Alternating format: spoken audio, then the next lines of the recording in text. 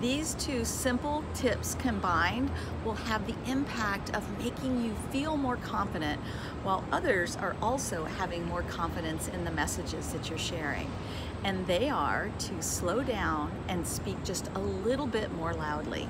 Amy Cuddy is the author of the book Presence, and in that book she says that rushing is a low power activity and slowing down is a high power activity.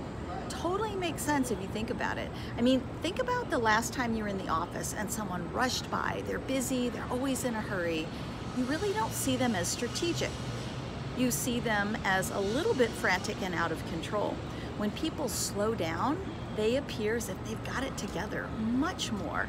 And this includes the way that we speak and share our ideas. So if you're someone who is often asked to either speak up or repeat yourself when you're chatting with colleagues or in a business meeting, try slowing down and speaking up.